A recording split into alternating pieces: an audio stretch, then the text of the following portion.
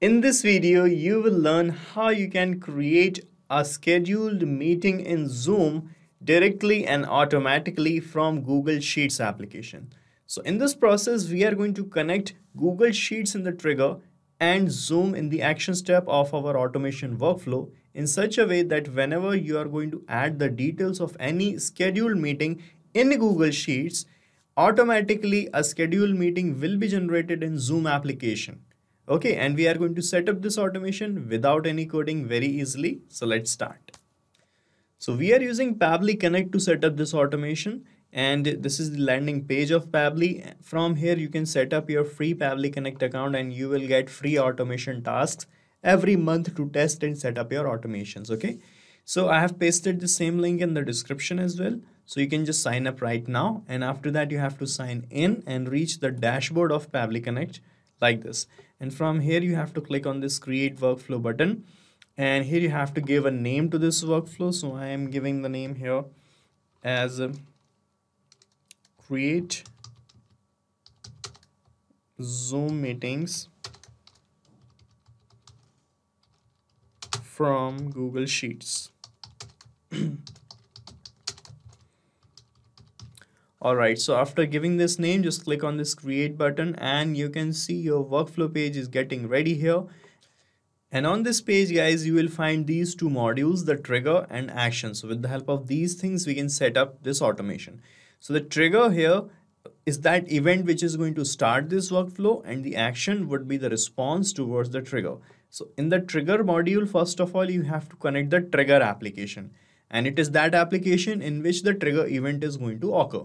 So in our use case, Google Sheets would be our trigger application, and adding of any new meeting details in a row will act as a trigger event. Okay, so search for Google Sheets here. Right, here it is. And in the trigger event, select new or updated row option, and it will give you this URL. So with the help of this webhook URL, guys, you can make a connection with Google Sheets by following these steps written here. So guys, you can just follow the steps and make the connection. Let me show you directly how you can do that. So guys, first of all, you have to open your spreadsheet in an incognito window if you are using multiple Google accounts in the same browser. Okay, so it's better to open it here on incognito mode, and here guys, you will find this extensions option. From here you will find this add-ons, and from this add-on section, click on get add-ons. Okay, so this window will open up Google Workspace Marketplace, and from here you have to search for an add-on which is called Pabbly Connect webhooks. Search for Pabbly Connect webhooks, and you have to install this here. So it will just take 2 minutes to install it, and after installing this, you have to refresh the spreadsheet. That is an important step. Okay, after refreshing, when you click on extensions again, you will find, let me show you, you will find this Pabbly Connect webhooks add-on available in the drop down menu. Okay, and from here you have to click on initial setup.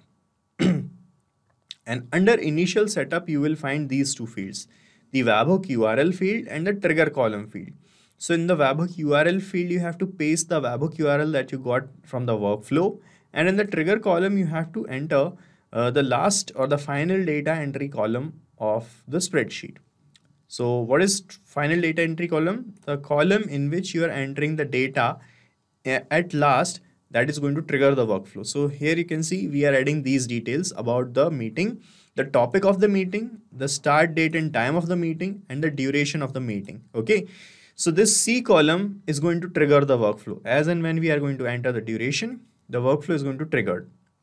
And after creation of the meeting joining link will be updated in this T column automatically. I'll tell you how. Okay, so C column is our trigger column. So first of all, let's get back to our workflow and copy the webhook URL. Click on copy here. Okay, and go back to the spreadsheet in incognito window, and here click on extensions, Pabbly Connect webhooks, initial setup. All right, and from this field, let me remove this previously pasted URL and let me paste this new one, and the trigger column would be C column. Okay, right, and here you can see in the workflow, as we have copied the webhook URL, here it started showing waiting for the webhook connections response. This means now you have to perform a test submission. Test submission means you have to bring some test data from your spreadsheet to here in this workflow. And with the help of that test data, we are going to set up the automation further. Okay. Now to bring the test data here, you need to go back to the spreadsheet. And from this initial setup only, you will find this send test button. So by clicking on send test, you can send the test data.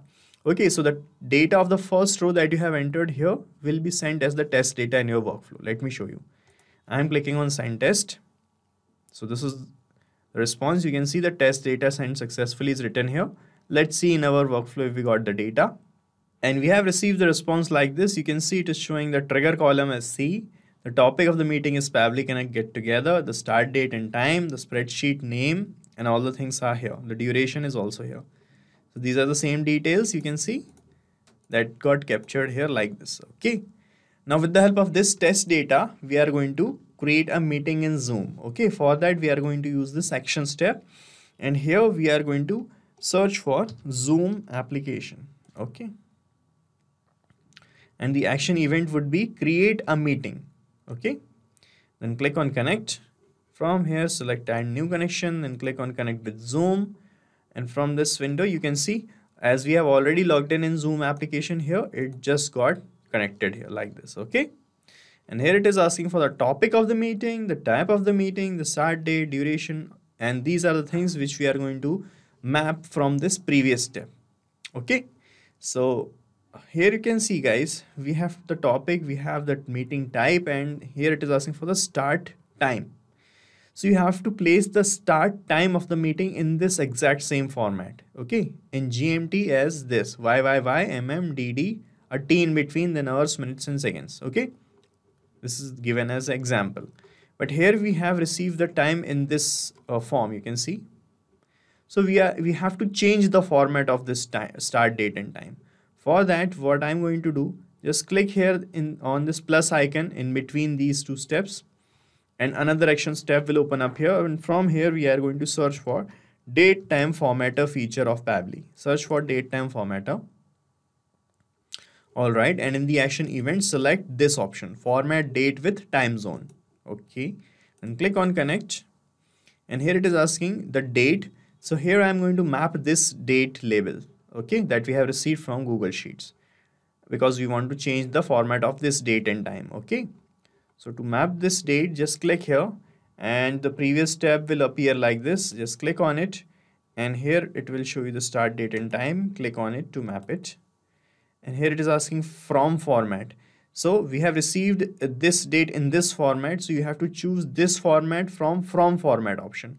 And in to format, we are going to choose that format in which we want to convert the date. Okay, so just click here and select this format, the to format, which is this DDMMYY hours, minutes, and seconds. Okay, right. And in the to format, I'm going to select this one only, YYMMDD, a T in between hours, minutes, and seconds. Okay, and this is the same selected already here. No need to do anything. Time zone, my time zone is Asia Kolkata, so I'm going to select that only, and I want to change it to Asia Kolkata only. Okay, now click on save and send test request, and here you can see the date format got changed here, date and time format. Now we have a T in between and the time is in this format, 24 hours clock format. Okay, in GMT, right? Now we can use the data here. And so here we have topic field, just click on it. And you can see as I'm clicking here, it is not showing the previous steps. Okay. So what we need to do here, we need to refresh the connection because we have added one more step here before this step. Okay. So to refresh the connection, just click on connected button one more time. And from here, keep this existing connection option selected and then click on save again, and your connection with Zoom will be refreshed. Okay, like this. And now when you click here on the topic field, it will show you the previous steps. So we are going to map the topic here from the first step. So click on this Google Sheet and click on topic to map it here. Select the meeting type as scheduled meeting. Okay, because we are scheduling this meeting into a future date.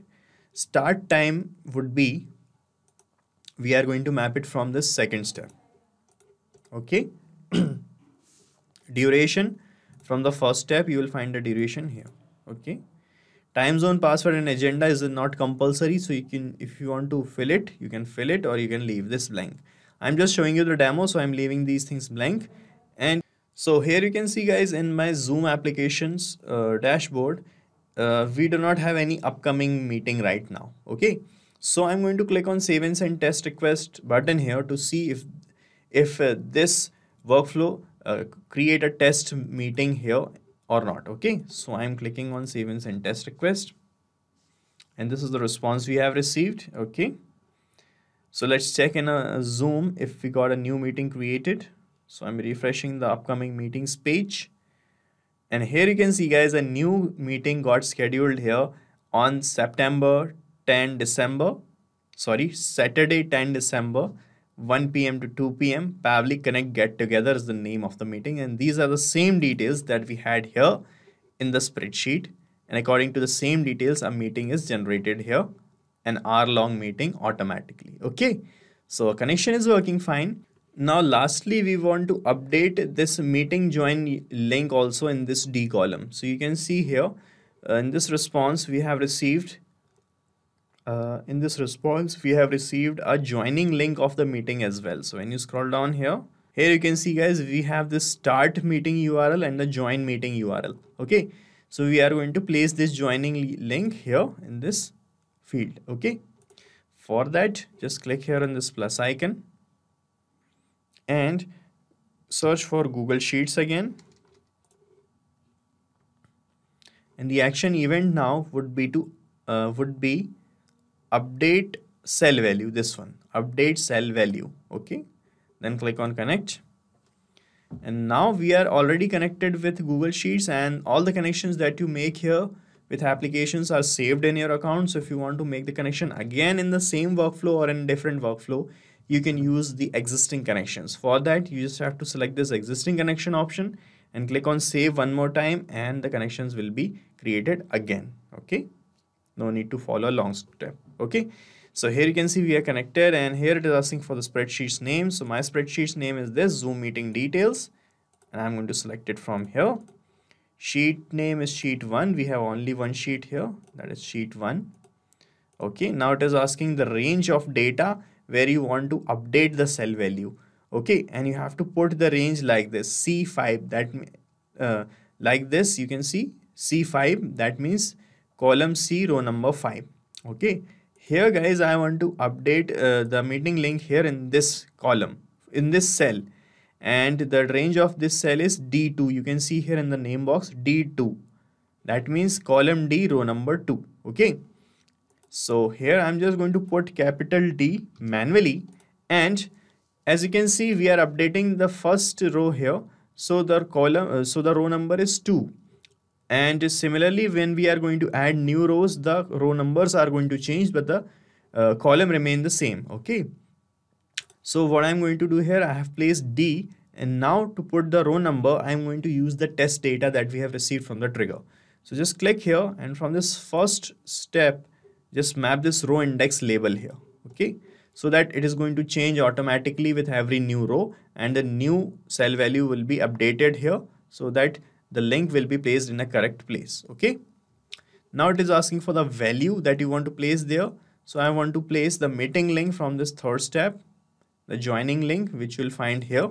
Just map it. Okay, now click on save and send test request button and see if the cell value is updated or not. And here you can see this is the response. Let's check in the spreadsheet, and the meeting link got updated here in this cell automatically. Okay, so this is how it is going to work, guys. So we are done setting up this automation, and after setting up this, you don't have to do anything manually after that.